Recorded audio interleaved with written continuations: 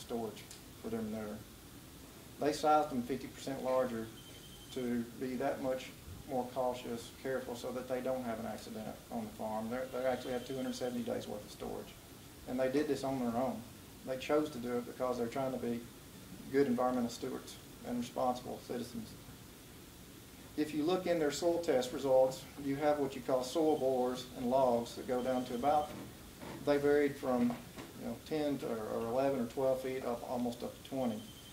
It shows that the soils that are included in that are clay type composition, and clay is typically impermeable to movement and moisture and things like that.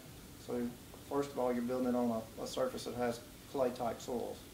Second thing, when you construct the lagoons, they're going to line it with 18 inches of clay that's specifically designed to line lagoons with. And this is not just a practice that's practiced in agriculture, but it's also practiced in other industries. And it's a commonly accepted practice. You can do what you call vinylized rubber linings, which is fine, but throughout the engineering community, and for those of y'all that don't know this, my background is in engineering. Before I came to Farm Bureau, I worked for a large consulting engineering firm in Little Rock. I've got a background in environmental engineering, a master's degree in environmental engineering, and I worked in environmental engineering consulting for about 8 years before I came to Farm Bureau. So the practices they're implementing on this farm related to their lagoons and the liners, commonly accepted engineering practices. Nothing wrong with them at all.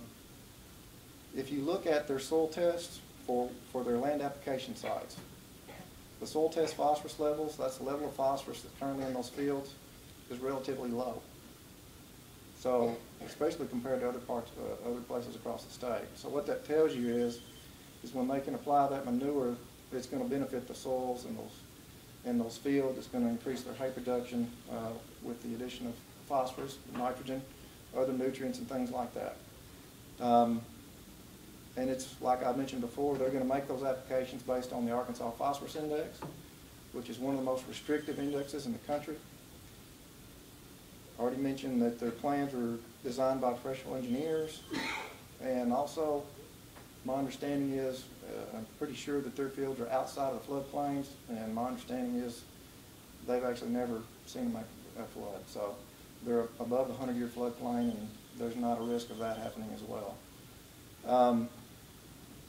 Just as far as comments that were made at the public hearing, that's kind of a lot of the technical stuff that's related to the permit, how you go about applying for a permit, the process that you have to go through to do it, how the general CAFO permit was created, the opportunity that people had to comment in that process. And mind you, I think I tried to attend every meeting across the state, and I had 6